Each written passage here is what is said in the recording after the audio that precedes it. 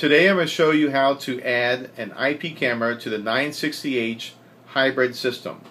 The first thing you must do is when you are in the main menu, you need to come in the system submenu to digital and go to channel type. By default, a 16 channel 960H system will ship 16 channels 960H enabled and no IP cameras will be enabled. I have now checked the box here allowing me to have 8 960H, 2 1080p's and 2 720p cameras. And I will click OK.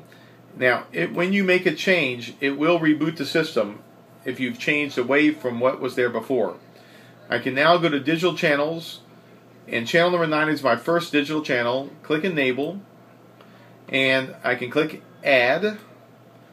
Now I have a choice of protocols to NetIP, OnVIF, and all. I'm going to choose all. And now I'm going to click search.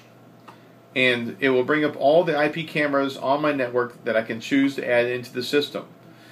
You need to make sure, though, that you're not trying to add a 720p camera into a setting for D1 or a 1080p camera into a setting for D1. You need to choose the appropriate camera for the settings that you have. I'm going to choose number 203 here. I'm going to double click on 203. We now see 203 is up here.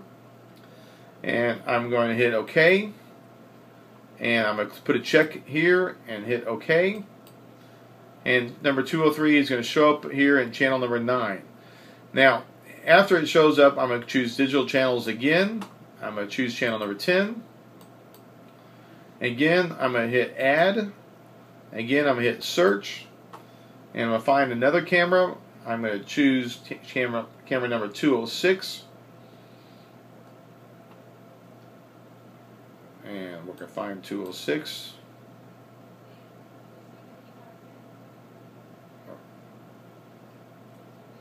Double click it. Hit OK. Put a check. Hit OK. And now that is all you have to do to add in the IP cameras. Thank you.